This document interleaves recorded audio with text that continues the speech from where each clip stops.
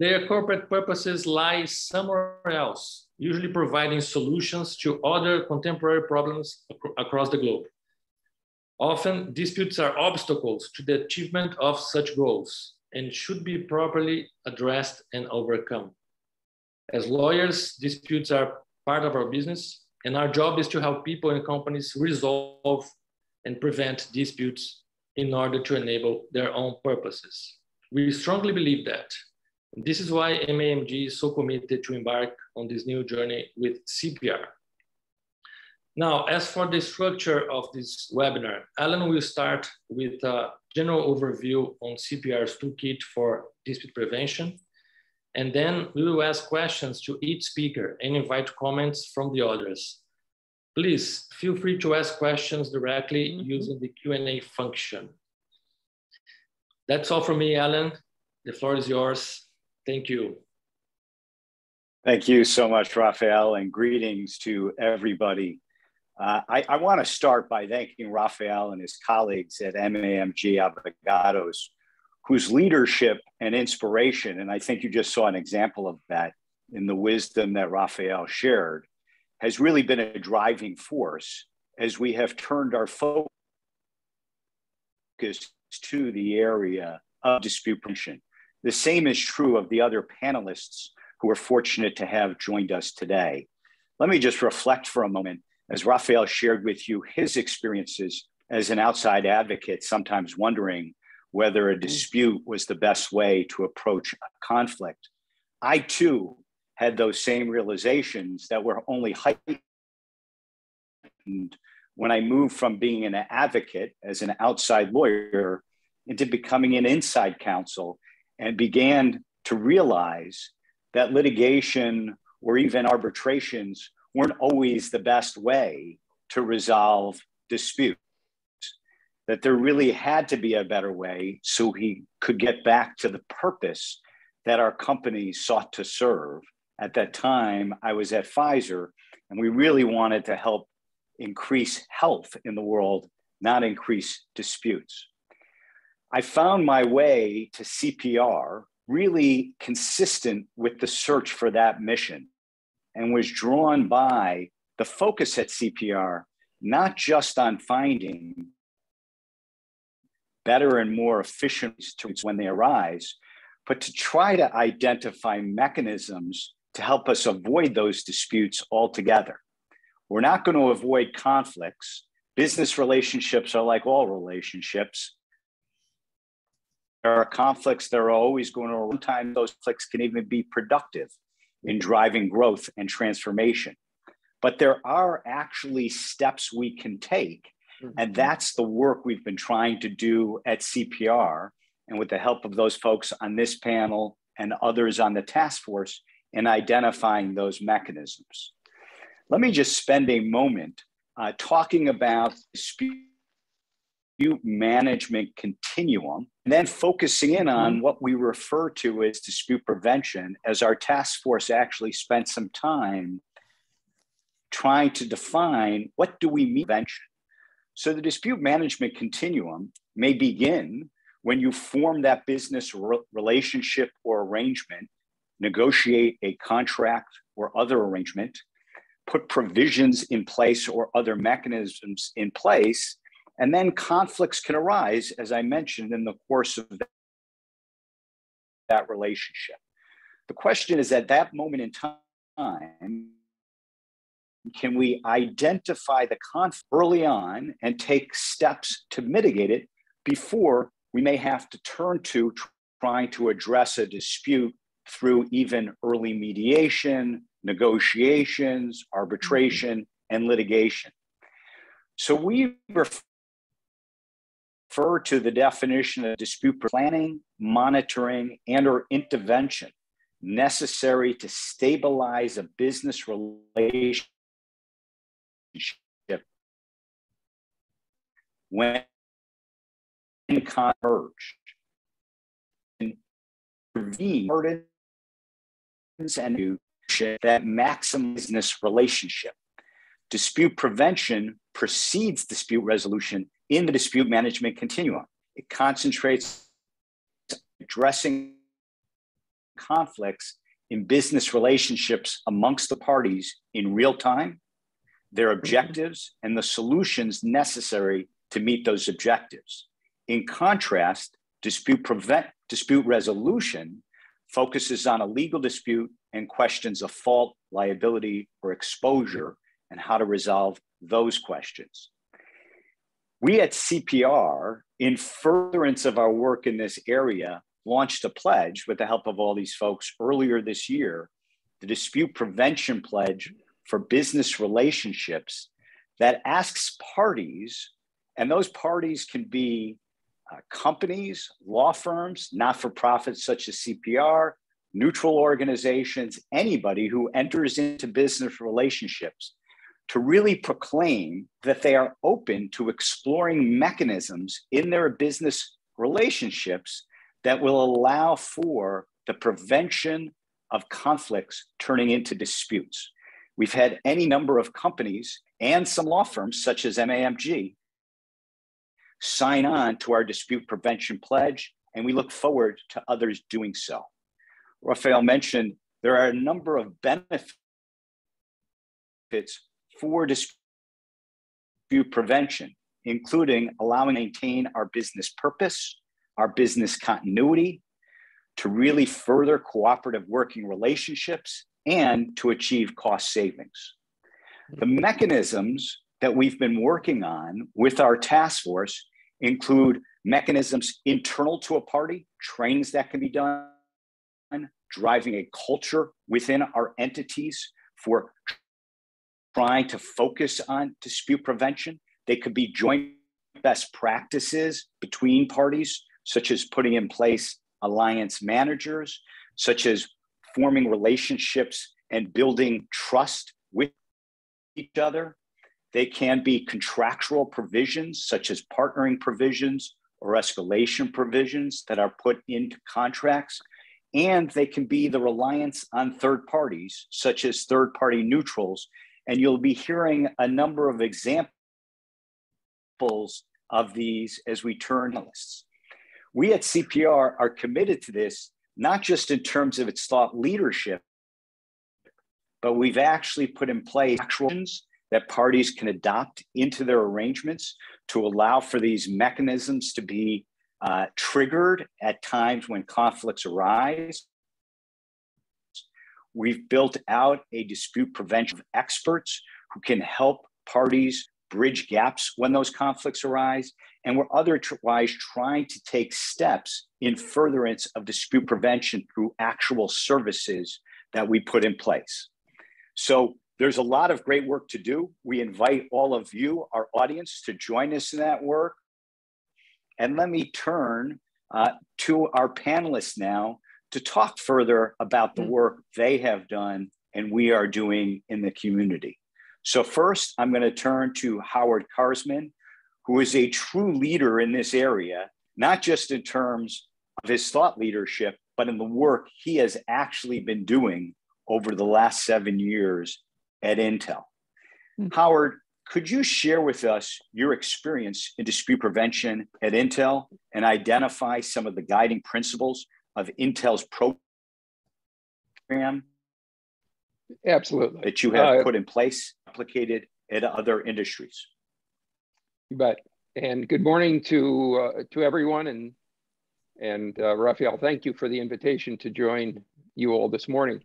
So I am the Global Construction Claims Manager for Intel Corporation. It's a position I've held, as Alan mentioned, where I'm coming up on 7 years, or will be 7 years next March, in theory. Before that, I was a practicing lawyer. I practiced for about 35 years as a construction lawyer primarily. I was a neutral, arbitrator, mediator, and all, special master for complex litigation in state courts. Legal por isso, mas eu queria fazer com esse áudio especificamente. Mas pode deixar. Porque já dá os que eu tenho aqui. Just 1 second, Howard. Yeah. All right. So,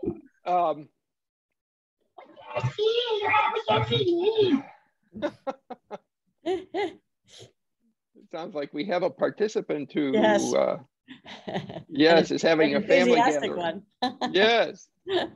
So in this position, the global construction claims manager position is responsible for advising and managing Intel and its construction enterprise on the resolution of construction disputes. Intel has a very large capital program.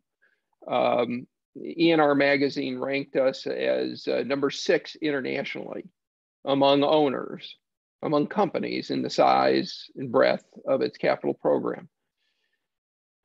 In 2016, so I was hired in 2015. In 2016, I was given permission by the director of procurement, and that's the business unit that I sit in. I'm not a member of Intel Legal. I was given permission to design and then deploy a dispute management program for large project construction. Alan did an excellent job of defining a dispute management program. It is a program that is intended to, at first, prevent disputes. And if a dispute is not prevented or preventable, then resolve it at the earliest possible time during the project, not after, and not, frankly, not involving counsel. The prevention of disputes and the resolution of disputes is all done at the project level by project people from the major project participants.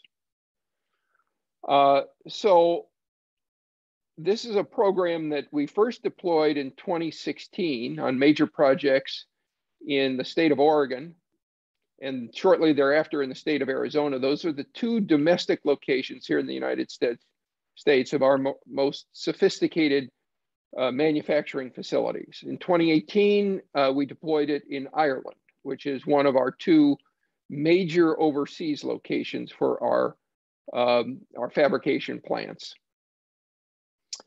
By the end of 2020, combining all 3 locations, we had executed probably about $12 billion worth of construction activity with 5 different prime contractors at those locations. By the end of 2021, we will probably have done somewhere between $15 and $18 billion worth of construction activity. And within this number of, within that number are nested many, many projects at these 3 locations. And they range from refitting existing facilities to the construction of a new fabrication plant. And when we're talking about the construction of a new fab, as we call them, you're talking about a $3 billion construction project constructed over a rather short, aggressive time frame.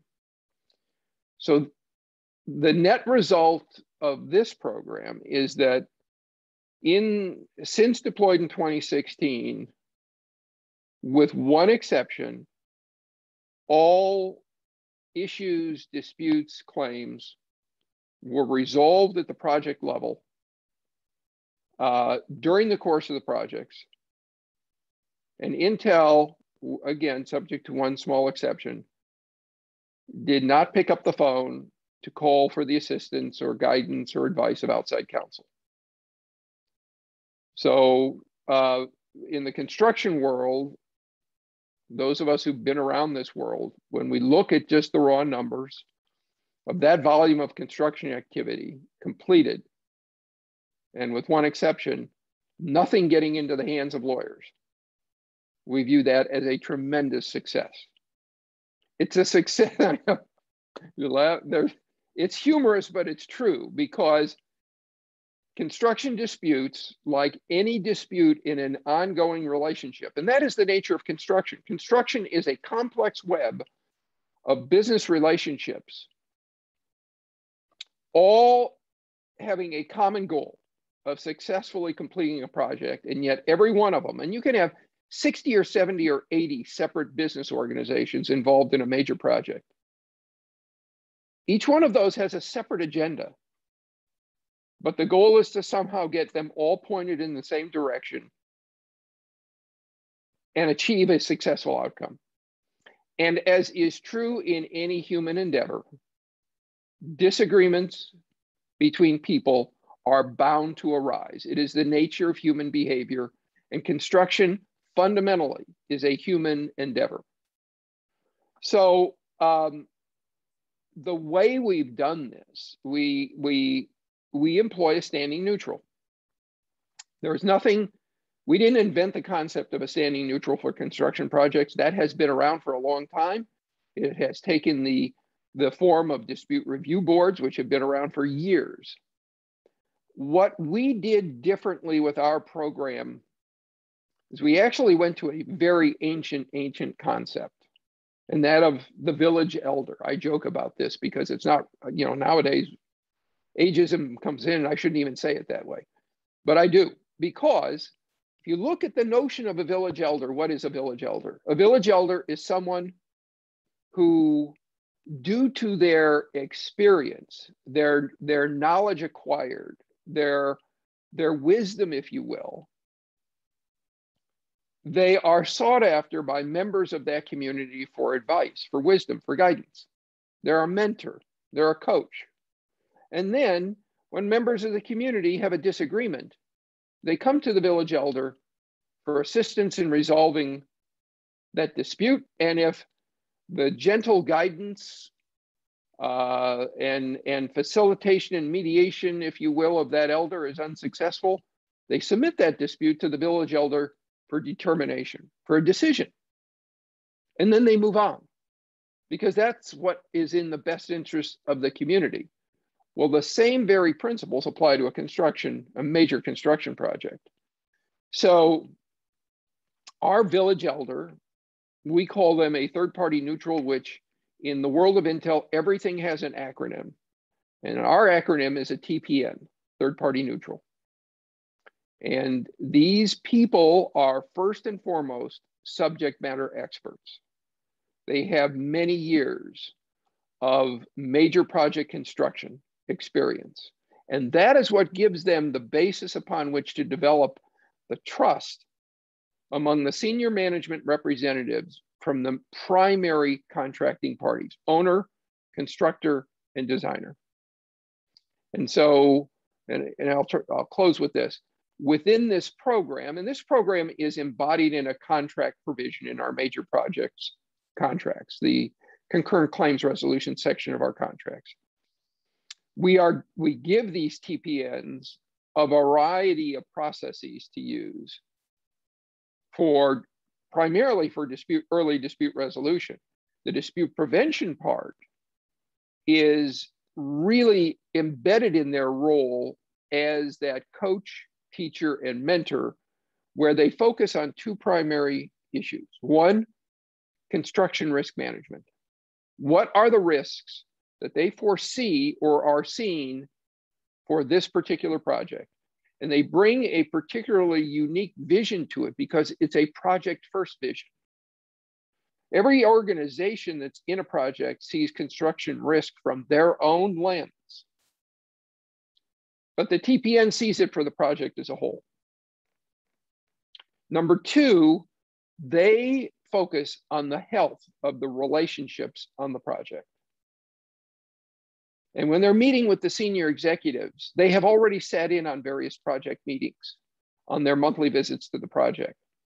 They get a very good sense of how people are working together and solving problems together from the different organizations. So they bring all that wisdom with that twin focus and they present it to the senior executives.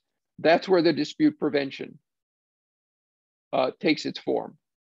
And then because, as Alan noted, dispute prevention and dispute resolution are on a continuum, if something isn't prevented and it actually comes to life, and that happens on projects, then the standing neutral, the TPN, can employ a variety of processes to resolve. And it has been uniformly successful. And that is enough for me. Thank you. Thank you, Howard, for this account on your own experience and Intel's experience in this fantastic program. Let me just ask the other speakers if they would like to comment at this point on what Howard has told us. Deborah? I really like the concept of the village elder. the combination of expertise in the field and the trust and respect. Those of us who mediate know that building trust among the parties is absolutely essential to a decision. But I particularly appreciate the monitoring of the health of the relationships, because it's being able to track the parties' ability to work together over time that is so essential. Thank you, Deborah. Anyone else? Conna or Diego? I just wanted to ask Howard how translatable he felt this way of resolving, preventing, Yes. disputes was to other industries. And I'll tell you my biases, probably, yes. I have an expertise in the life sciences, and what you said was very important. There are long-term ongoing relationships kind of too big to fail, right? Yes, So, yes. Right, but I just wanted to hear what you thought about that, and if you've had conversations with anybody about the portability of this to other industries. Yeah, well, at CPR, and I've been, I have had the benefits and the pleasure of participating in CPR committees, discussions with our colleagues, sharing ideas. I think the basic principles of the Intel program, as I call it, are entirely translatable and transplantable into other business contexts.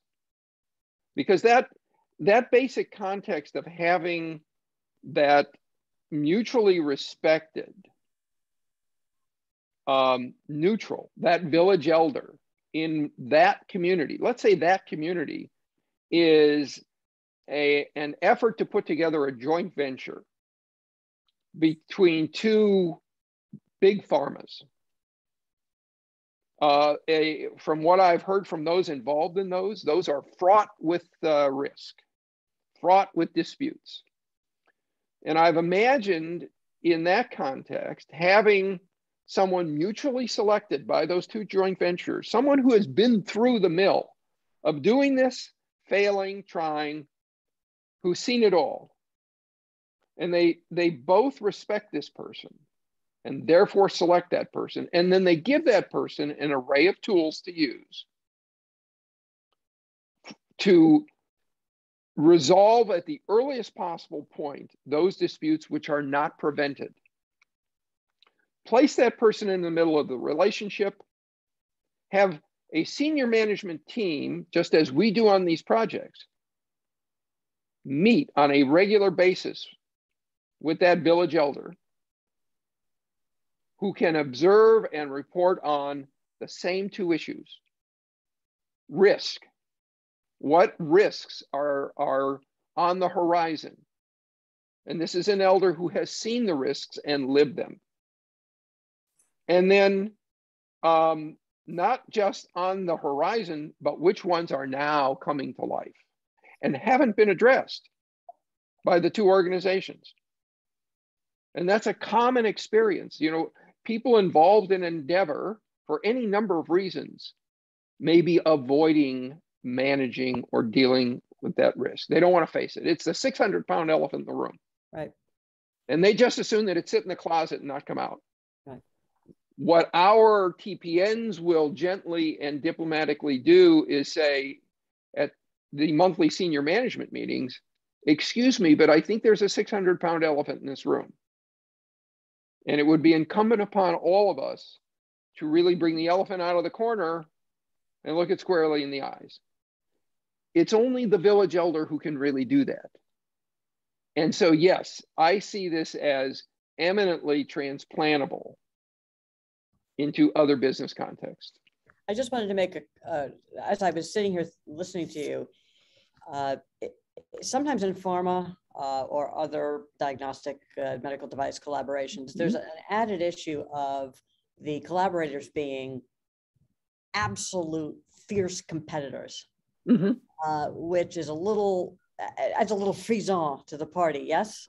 And there are also very significant legal compliance issues with what can and can't be done. So what I'm sitting here thinking about is, and I apologize for this, maybe sort of co-village elders in a situation like that might be helpful. Someone who's really just focused on project management and business, and also a lawyer who can help with antitrust issues, compliance issues, but who's also a business lawyer. So that's an excellent point. Excellent point, because the village elder need not be a single person. Right. You could have a panel, you could have a team. A bunch of old people. You're going to have a bunch of, thank you. And one is, and so you look at you know, I color my hair. Okay, this is I can qualify. Maybe I should. I don't know. But where the venture has complex regulatory issues, legal issues, then perhaps you add a talent to that standing neutral. And that can be done either by having a multi-member panel or by having a lead member, the elder, if you will, who then brings on subject matter experts to assist it in the performance of its role. That's what we do. Oh, okay, that's good. Yeah. So our village elder is first and foremost a construction professional. They're the general contractor. They have they're construction managers, they're claims consultants even, who've been in the business for 40 years. Who've been in the role of taking over projects that are in default and then completing them. So they've been in, you know, they've been on the front lines. They know what it's like to sit in a job trailer, to talk to project managers, to talk to superintendents. They've got that credibility and that experience. But under our contract and the kind of the program, the TPN has the authority to engage the services of subject matter experts to assist it. Those subject matter experts might be a scheduling expert. They might be a cost estimator, or they might be a neutral lawyer. So where the issue that is in front of everyone is one purely of contract interpretation. Maybe there's some provision in the contract that the parties are fundamentally disagreeing on. And the TPN is, you know, by education training, you know, an engineer turned construction manager. Well, they'll go out and select a neutral lawyer to give them advice. And we are actually doing, right now, one of our TPNs is providing an informal advisory opinion on a technical issue that she, it's beyond her expertise. It's so very highly technical. So she has selected a subject matter expert, an expert in that particular field, to assist her in the study, investigation, and then providing an advisory opinion on this particular dispute. Great, thank you. Yep. Thank you, Howard. Now turning to Deborah. Deborah, in your experience, would you have some examples or concrete situations in which dispute prevention techniques have been successfully implemented, or in which those techniques could have been implemented? I've got an example of one in which those techniques were implemented and could have been improved by some of what CPR has developed and what Howard has been implementing, and one situation where they weren't implemented and to no good end. Before the corporate executive and director roles that ultimately led me to my current independent ADR practice, I too was a deal lawyer. All I did was negotiate transactions for about 22 years in a top 100 US law firm. And CPR's focus on dispute prevention based on that background is one of the things that really has attracted me to CPR and caused me to put so much energy into this. And as I've thought about dispute prevention, one particular deal from my long ago law practice comes to mind.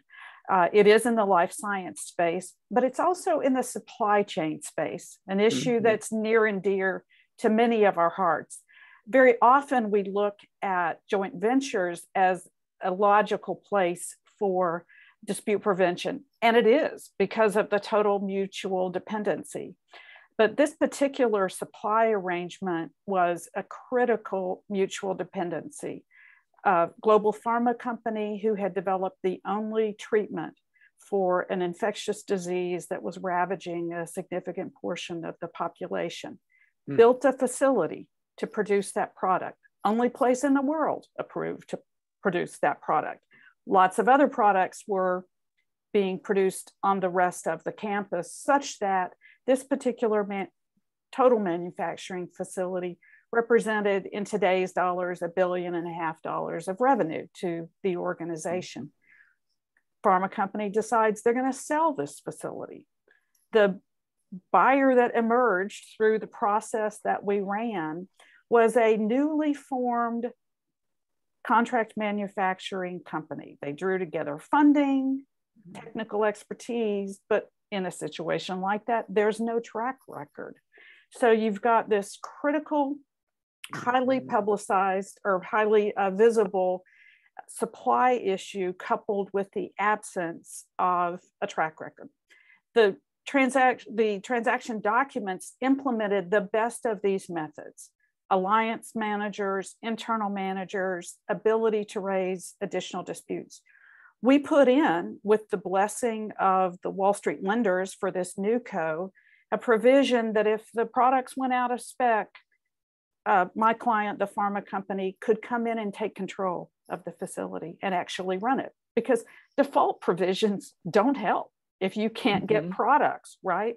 So sure enough, over time, there was an issue as to compliance. And the issue worked its way up the chain. And days before we were about to go in and take over the facility and run it, the parties finally achieved a remediation plan to get the products back into compliance. Now, I look back at that, and I think it does demonstrate how a lot of these techniques that are out there in various ways can be very successful. There were two things that I think might have made a difference in the way Intel and CPR approach dispute prevention. One is that of culture and commitment. I think the parties approached this issue over compliance with the sense of mutually assured destruction. It was as if the nuclear powers were negotiating. I can hurt you more, right? Now, obviously, my client would have remained standing, but they would have had significant reputational as well as revenue loss. So the culture of we're in this together, even though we're contractual, I think would have informed a different mindset. Of course, the other thing I think would have made a significant difference would have been to have a third-party neutral. How much expertise in manufacturing was needed is an issue that we would have worked through at the time. The ability to source that, but somebody reminding the parties of their mutual codependency, mutual benefit, rather than mutual destruction, I think could have helped it. The other issue was this monitoring, and Howard, this is why I seized on it so much, the constant monitoring of the health of the relationships. What's going on the day-to-day basis? Are the parties really listening to each other? Or are they just trying to prove their point? Are they just trying to win in all the little conversations that go on? Yeah. So I think that's where that ultimately successful process and project could have been enhanced with some of the techniques that we've developed. Let me turn to a couple of situations in which dispute prevention was not adopted to, I suspect, no good end. I say suspect because in one of the two cases, I don't really know what happened. Both of these involve conflict in corporate governance systems. The first one was between a founder CEO and his board / investors. That founder CEO called up a former law partner of mine, an outstanding litigator, advocate, and described the situation. That former law partner, friend of mine said, "You don't need to lawyer up with somebody like me. Call somebody like Deborah, who gets corporate governance, who understands the workings between investors and management, between the board and management. Get Deborah or someone like her to help you work through these issues." Neither one of us ever heard from him again. More recently, I had an engagement with a nonprofit here in my community of Durham, North Carolina, small nonprofit, but doing some really important work in some really important areas. They had some issues in management that led to a major change in structure and left them with a deadlocked board. This board was trying to decide how to move the organization forward, how to identify their issues that had led to the need for the house cleaning and move forward. It took so long for them to agree on the engagement that by the time I was able to get in and get started, it was apparent nothing could be done to save this marriage. There was a war being waged on email between the two directors most opposed. Fortunately, their council was able to get those two directors to resign to be able to move forward. But when we think about the cost to organizations of major disagreements within the corporate umbrella of owners, investors, board, management, and the disruption that that causes in the execution of the purpose of the organization, it's apparent that listening to counsel like this one who reached out to me and the one who tried on the first situation can really move the purpose forward. Thank you, Rafael, and all. Thank you, Deborah. And any comments from the other speakers? Just one. I think a point that comes out of Deborah's comments, Deborah's stories, is this. I call it the rules of engagement, meaning this. If you step into the ring on a boxing match and you start throwing punches, it's too late for the referee to step in and announce the rules for the fight. You're already fighting. It's essential that the rules, and this is process, the program, the rules, the system be set up and in place before the people step into the ring. If the ring is going to be defined as that board meeting for the first time on the nonprofit, as the joint ventures starting to actually perform via the contract, the stage has to have already been set in that contract for the mechanisms for dispute prevention. Lessons learned. The earlier, the better. That's right, Howard. And any other thoughts or comments? Should we move on to Diego, Alan? Yes, I think that the concept of lessons learned is critical for all of us. But too often we're thinking about dispute prevention in retrospect. Wish we would have. Diego, I know you've been involved in helping design systems for dispute prevention, for how to better keep us out of value depleting conflict. And I know you've been involved in several initiatives in Brazil in the past 15 years, designing these kinds of programs.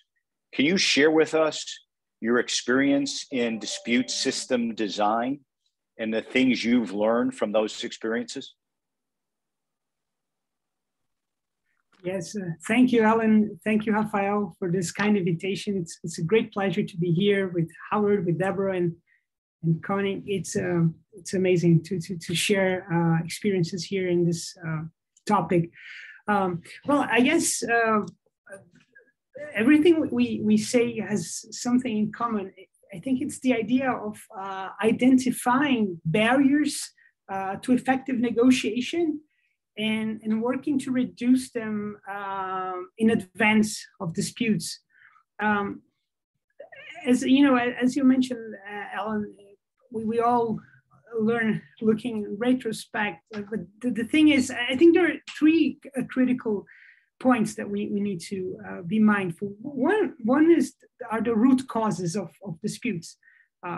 Often we learn them late, but we have to be quick in identifying them and dealing with them. And there are a number of examples of cases, and even where dispute resolution systems help you identify the real problems that parties have when they litigate.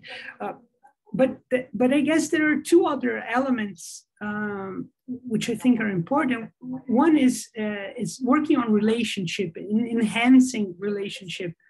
And the other one is early intervention, which I think has everything to do with what we're talking about.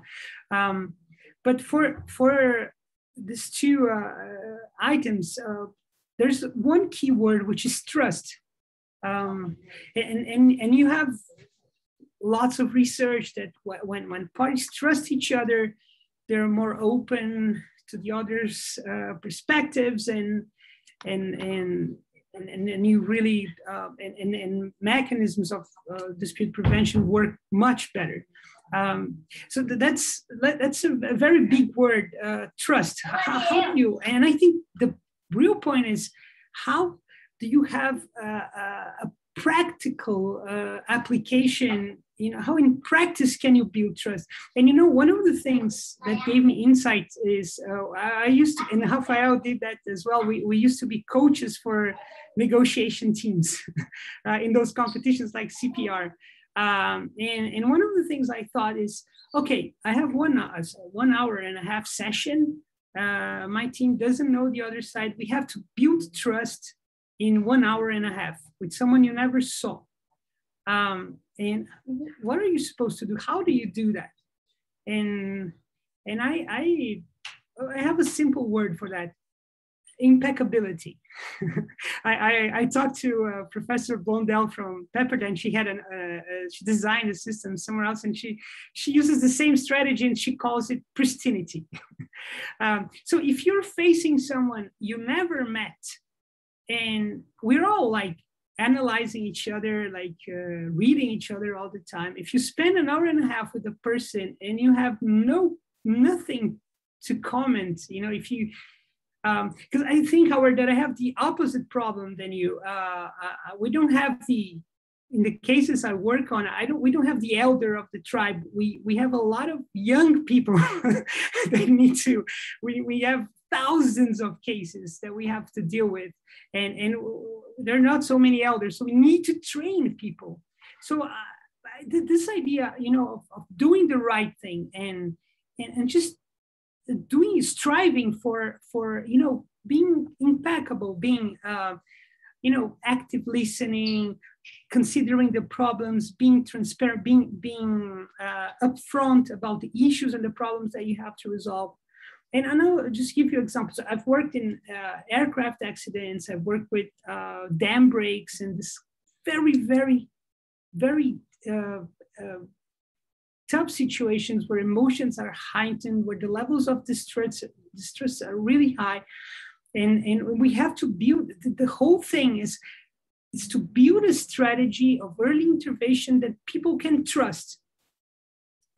So one example, recent example I'm working on in this subsidence case, it's homes are sinking in, I think it's 6% of an entire city. We're talking about 17,000 homes, 85,000 people, from slums to higher class condos, soccer teams, hospitals, cemeteries. We are relocating like 6% of the city. And in the beginning, the strategy was to really build something people could trust. So we built, we need to talk to people. So we built, I think it was around 80 meeting rooms in 2 weeks, like, you know, like this Chinese hospital COVID building strategies. Like in 2 weeks, we built like a complex for dispute resolution with round tables, plants, all the decoration, to make it a nice environment. We train teams, we use facilitators. We've interviewed people, we asked them, we let them vent, we understand. We were very upfront about all the issues, all the process, and we were explaining them. We had arrangement, like settlements with the public authorities about compensation criteria, because we needed to relocate people. So we needed to be quick because people were in danger. And then we needed to compensate. And people don't want to leave their homes if you don't compensate. So we have all sorts of trust challenges. Just one thing, that was one case where we relocated the family on a Friday, and there was a rain, and on Saturday, their home went down. So it was like this kind of situations that we were dealing with, high stress.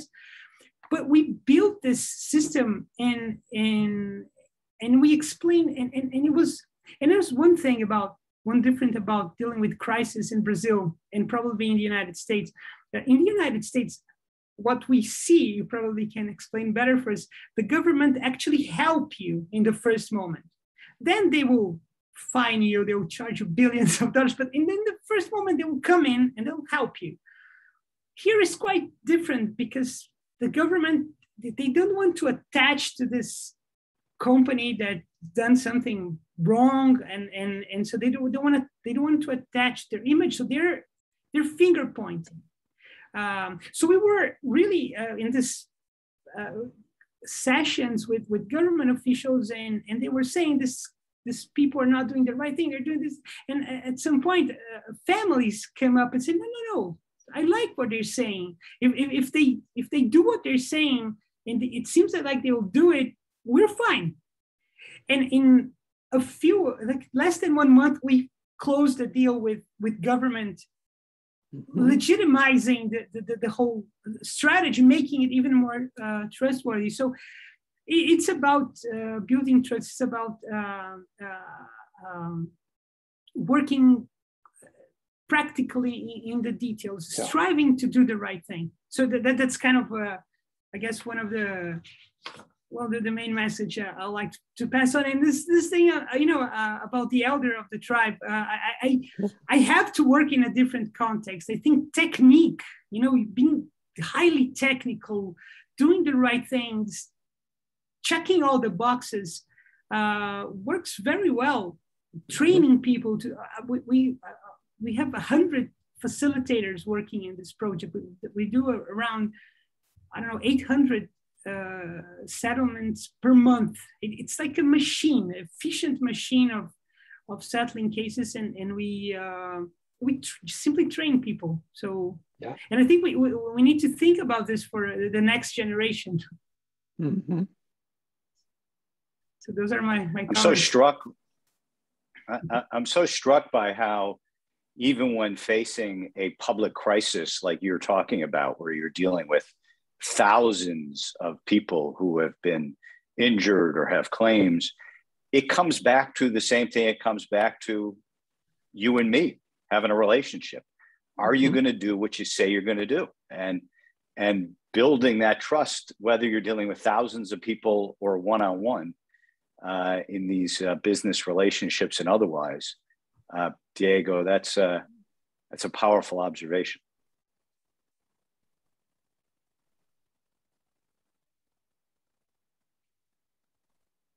Okay, does anybody have any other comments for Diego or questions? Well, here's a comment, something in common, something that struck me, Diego, from your comments.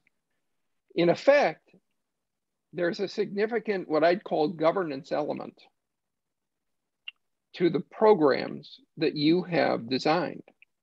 You set up the mechanisms, the means, the meeting rooms, the facilities. You set up the forums by which trust can be exhibited and built.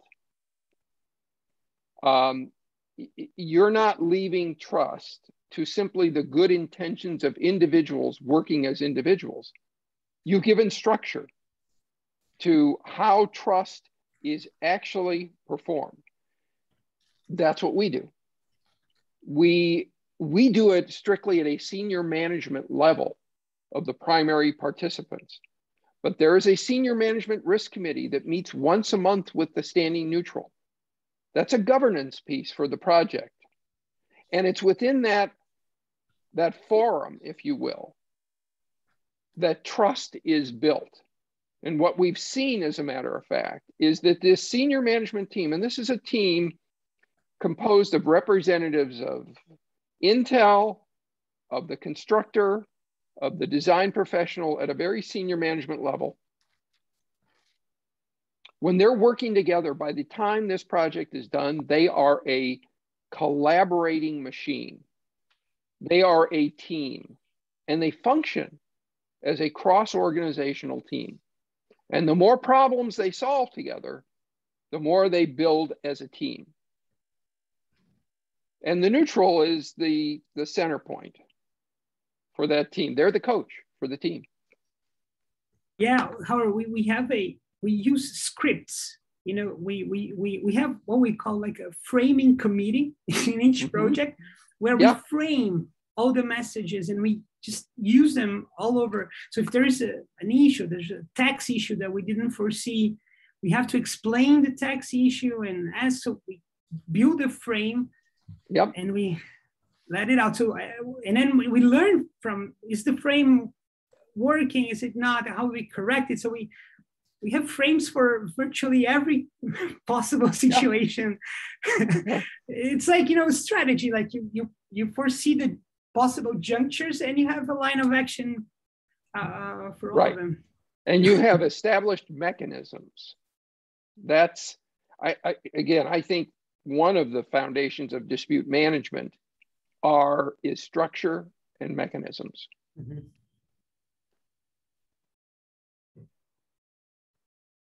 In the words of that great dispute manager, Ronald Reagan, trust but verify. Is that? All right, Rafael, let me hand it back to you. Now turning to Conna, our last speaker. Conna. I'll use my New York speed. Well, I mean, it's been so rich, everything that I've heard, and I could spend a lot of time just commenting on what other folks have said, but I'll just sort of run through some of the points I wanted to make and see if anybody has anything to add. I'm sure words of wisdom will come as a result of hearing what I have to say and thinking about it, and I look forward to that. So I am a former litigator.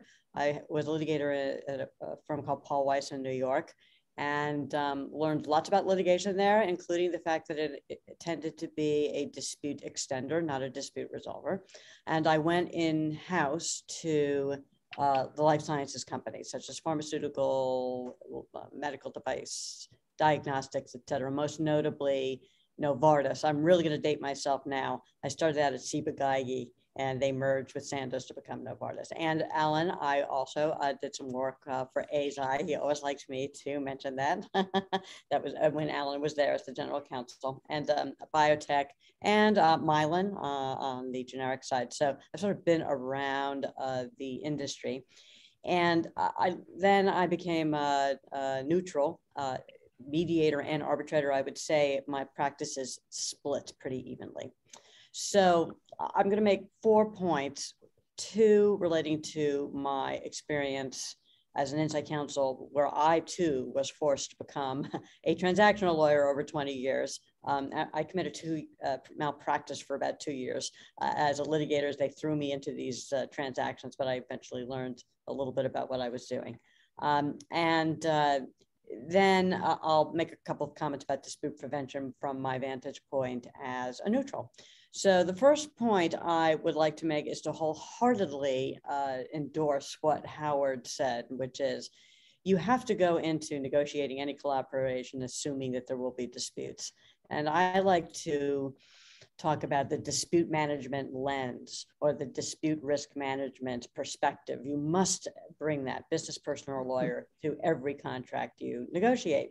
And I think one point that hasn't been made, but I'm sure there will be no disagreement with this, is that it really starts with negotiating the contract and taking the time to make sure that you have clear provisions. As you know, flipping over to my status as a mediator and an arbitrator, I rarely see a terrific contract that comes to me. You know, there's something wrong with it, right? And a lot of the time it's been, let's face it, I saw this all the time, business development people are incentivized to complete deals and they get bonuses based upon how many deals they do. So there's always a tug of war between the business people and the legal department about how much time to spend writing things down.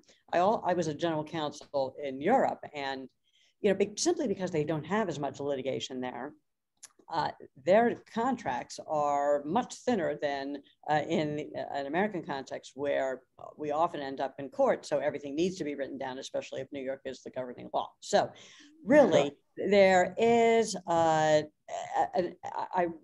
really, when I talk about this sort of stuff, I stress, start with what the contract says and don't shove it in a drawer when the contract is done. There's a fantastic article written by a gentleman named Danny Ertel, which I periodically read. It's in the Harvard Business Review. I think you can get it on the internet, called Getting Past Yes, Negotiating as Though Implementation Matters. And I tell you, if you did the things that he recommends, making sure the other side actually can do what they can do. It's a Pyrrhic victory if you get them to agree to do something that they don't have the capacity.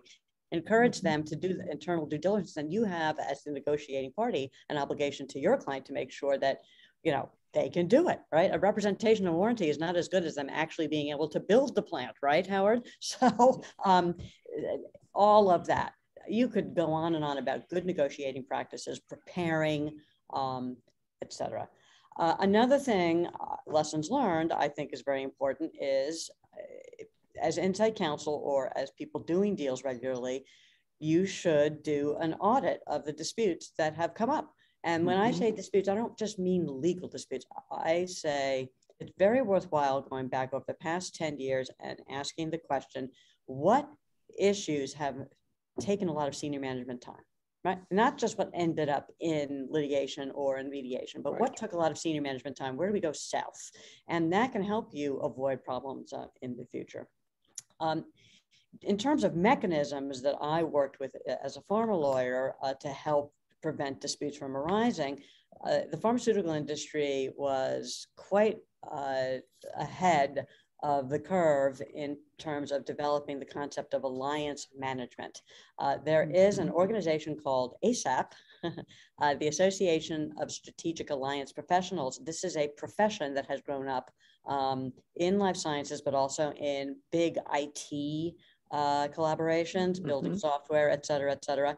And these folks are neutral, not neutral parties. They are employees of all of the collaboration members, but they are supposed to work together to help surface issues, to run those committees that Howard was talking about. And there was a time in pharma collaborations when it got a little out of control, the number of committees there were at my old law firm. There was a committee on committees. We almost got to that point, right? So you have to keep these committees in control, but it helps. I mean, you know, I totally agree with what Howard said. It's about mechanisms, building them in, recognizing that there will be disputes, especially from my vantage point as a manager of collaborations among the competitors, right?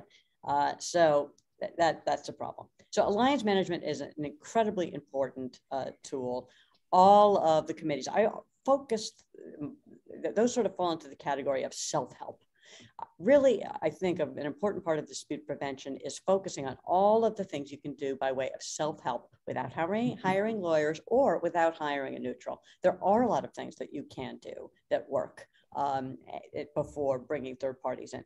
And in pharma and medical devices, you know, that there's a real problem with confidentiality. People are very reluctant to bring in outside parties and share their patents and their secret sauce and how they do things. There's just this, and I understand that it verges on paranoia at some points, but you have to accept that. And really, I think self-help helps with that. Now, going on into my vantage point as a neutral, the points 3 and 4 are, I just want to make everyone aware that there is something that people talk about, but it's not often done, but I've had the ability to do it, which is deal mediation. Deal mediation or deal facilitation. I'll give you an example. 2 parties had a huge dispute about a distribution agreement, and it involved patent disputes, and they settled the litigation, but they said if a patent issued, then they would hire a facilitator to help them negotiate a patent license agreement, because they hated each other. So they realized that they might need some help when it came to negotiating a patent license. And so they brought me in, and I said facilitation in the contract, but I said, let's do mediation, because then we'll have the protection of all of the mediation privileges and all of that. But I was using my skills as a mediator, and I set up meetings between the patent lawyers for hours. We discussed, obviousness, were the patents challengeable, et cetera, very, very deep in the weeds stuff. And that conversation I helped manage. I even got the outside patent opinion from one side, which I didn't share with the other side, but I had it, so I could direct traffic. And then we talked about business solutions and to the license, et cetera. And they negotiate we came up with a term sheet, and they negotiated the deal. I mean, that is dispute prevention, because you're bringing in a third party to help you formulate the contract. And something I said constantly when we were doing the term sheet was, if you don't deal with this issue, it's going to cause a dispute, from my vantage point as someone who had been around the block on these things. And then bleeding into that, we talk about mediation sometimes being more in connection with legal disputes. Early mediation, people come to me quite a bit before an arbitration or litigation is filed, because, as you said, Howard, I've just been around the block, and I do color my hair, so maybe I am eligible in some way. So what ends up happening in these early mediations is, first of all, you have to do a lot of information exchange, but you end up rewriting the contract, really, because it's not working. The delivery schedule was too aggressive under the circumstances, or there was a stability issue, as Deborah said. I had one of those. And it's nobody's fault, right? I spent a lot of time in those situations saying, just because there was a technical failure doesn't mean that there was anybody's fault. There wasn't the F word, fraud, right? It wasn't the F word, it wasn't the N word, negligence. It wasn't any of those things. Yeah. It's just that in our research, development, and commercialization world, sometimes it's hard. That's the miracle of pharmaceutical and device and diagnostics experimentation. It's hard, and many products failed. It's nobody's fault. So I spent a lot of time taking fault out of the picture and helping people rebuild their relationships and redo their contracts, or coming up with a solution that keeps them out of court. And that too really has a lot of the hallmarks of dispute prevention. And a final point I'd make about skill sets is, I took a course in something called facilitation with what used to be called the Public Conversation Project. And now it's called Essential Partners. Fabulous organization. What they do is they structure conversations. They structure what they call dialogues in communities that are at loggerheads. And they're not really about resolving a dispute or coming up with an agreement. It's just getting people to listen to each other better. And I use those techniques that I learned in the course of some mediations. I talk to each participant in the conflict individually to get a sense of what they think is an issue. I structure conversations. We spend a lot of time in joint sessions in some of my early mediations, just getting people to talk to each other. And as you said, Howard, when people are absolutely forced to talk to each other, even though they think they hate each other, it really, there's natural sense of politeness and decorum come into play, or, what's generally considered acceptable behavior. And there's always outliers on that point. But it helps. So early mediation often has the feel of some of the dispute prevention mechanisms, because you're using facilitation mechanisms. You're not necessarily going to come up with a solution to a legal dispute because you're very early in the process, right? So it's sort of a sick collaboration, and you're trying to get people to work better together. If they have not sued each other yet, yay, right? And I also spend a lot of time telling people, once you cross over that line and you hand it over to, I wouldn't say lawyers, Howard, so much as litigators. I used to be one, okay?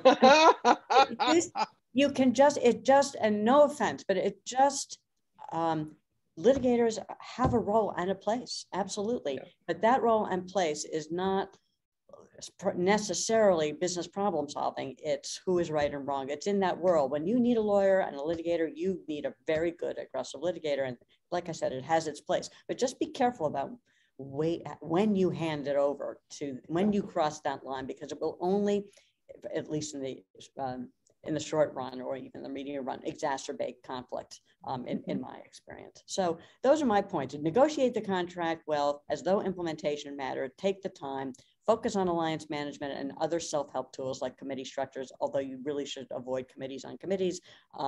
Then as a neutral, think about involving a neutral in the negotiation of the agreement itself, especially if there's stress. That definitely requires an industry expert. And then really focus on early mediation, using dispute prevention mechanisms and techniques arising out of facilitation to help structure difficult conversations. Thank you. Thank you, Conna. I understand that Deborah has to leave. Deborah, thank you for your participation. It has been a pleasure. Let me ask just Diego and Howard if they would like to comment on Conna's account. Yes, actually, there were two items she touched on which resonate because I see them, they are a part of our program. One, her comments on early mediation.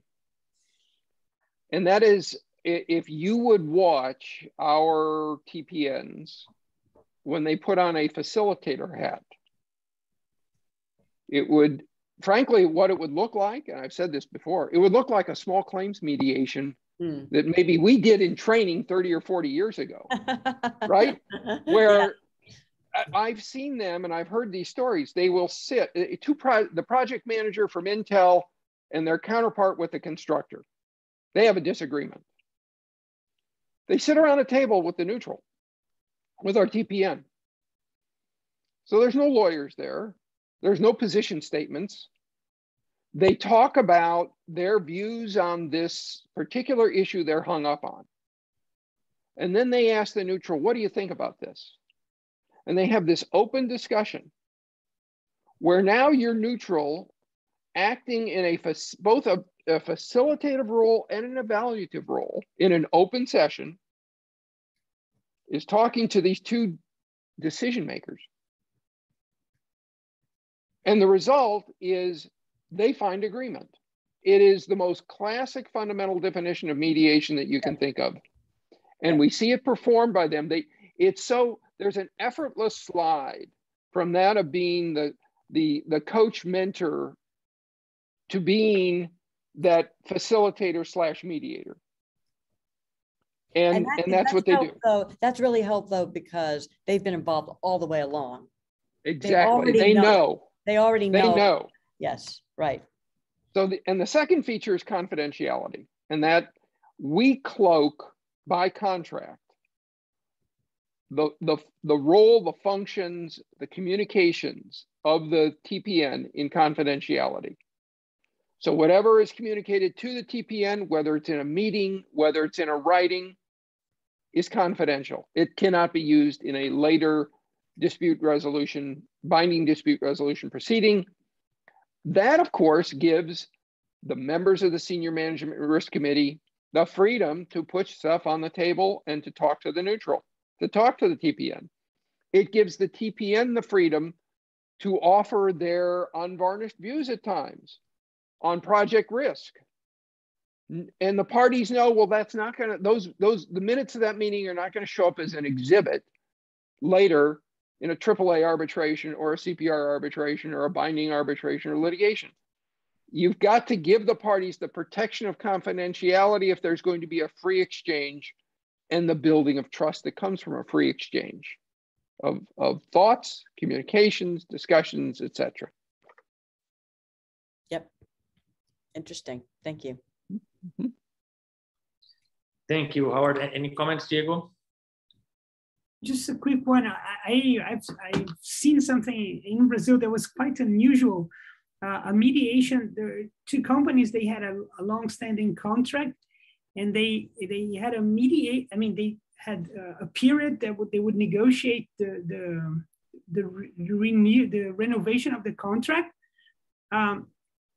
If they didn't come to terms, they would use a mediator, and mm-hmm.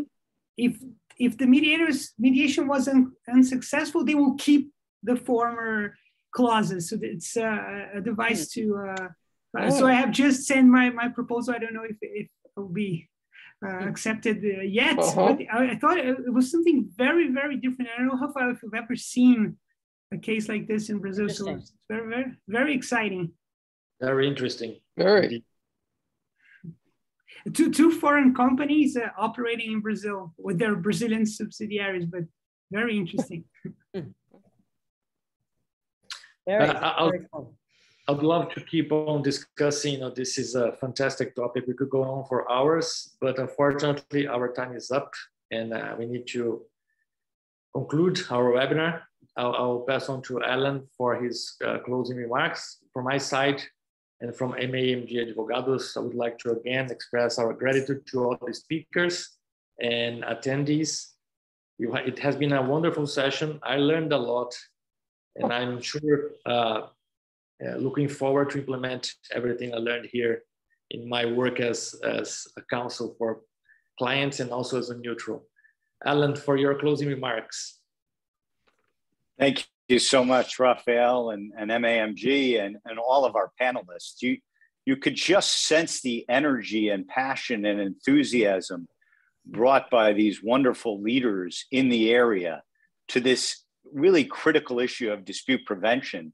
And to borrow the title from the article that Conna referred to in the Harvard Business Journal, let's put dispute prevention into implementation. Let's really find ways to take these concepts, which I think all translate into such tremendous value for all the parties. There don't have to be winners and losers when it comes to dispute prevention, only winners. And let's find ways to implement this through the kinds of things that Diego, Howard, Conna, and Deborah have been doing, and really looking out to the audience. Please engage with us at CPR and engage in this area of dispute prevention. We'd love to have you around the table as we really try to put these things in practice. So thank you all. You stayed beyond time, which is, I think, a testament to how engaged everybody is on this issue. And again, MAMG and Rafael, great leadership. Thank you. Thank you, Alan. Thank you all. Thank you. Thank you. Bye.